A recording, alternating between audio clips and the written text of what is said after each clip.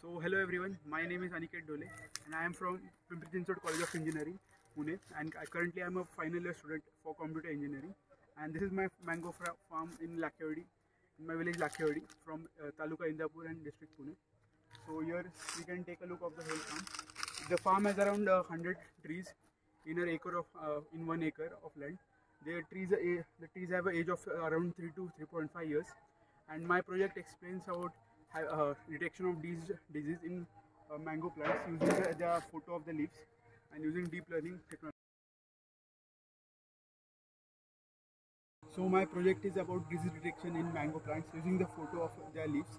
So a farmer can directly take an image of the leaf, and there are major diseases which are detected using using the leaves only. So what it does, like the image is gone through a deep neural network of a CNN, which classifies them as if the leaf is healthy or not. And so it's like what happens, the images pass on to the neural network, and it takes about various characters, like if the leaf has any patterns, any blind spots, or any rust, or any formation is processing. So it detects that and then processes it, and then outputs a prediction about if the plant is healthy or it is not. And so here is a walkthrough of the whole farm.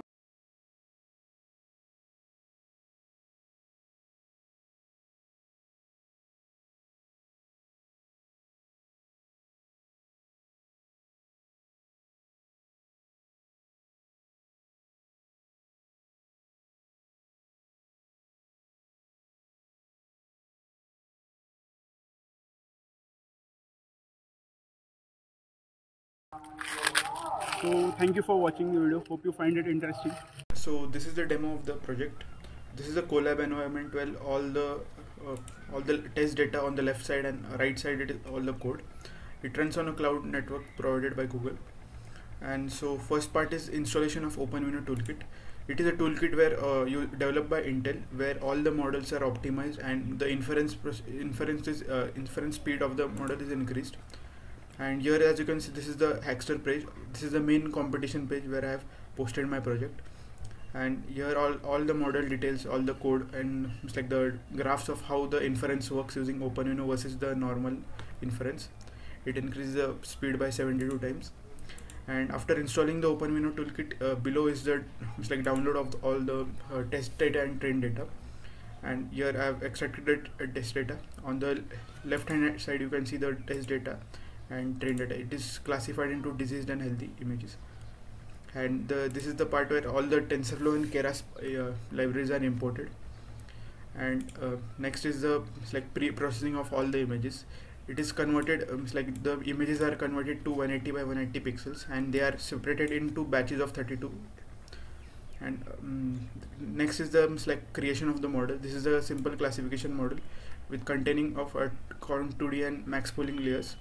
And here is the on the Hackster page, it is the diagram of the model.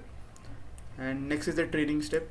It is trained using 15 inputs, and as I have already trained the image and saved it, I will be directly inferencing the model. And after I run this step, it first takes the test data and then converts it into batch sizes of 32, and it then goes on to prediction. Now it is currently predicting, and then it will display all the results. It takes around 10 to 15 seconds for this process. And as you can see, these are the diseased images and these are the healthy images.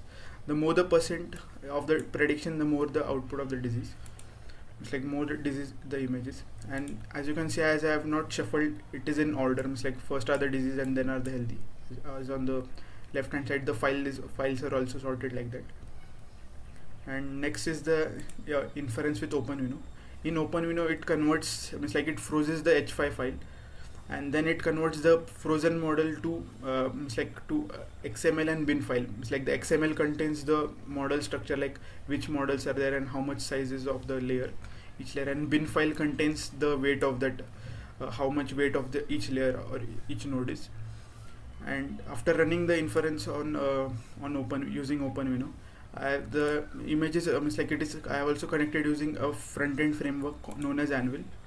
After I run this framework, it also creates a here on the front end is connected back to the Colab server here, After it is started here, now we can upload an image on the front end.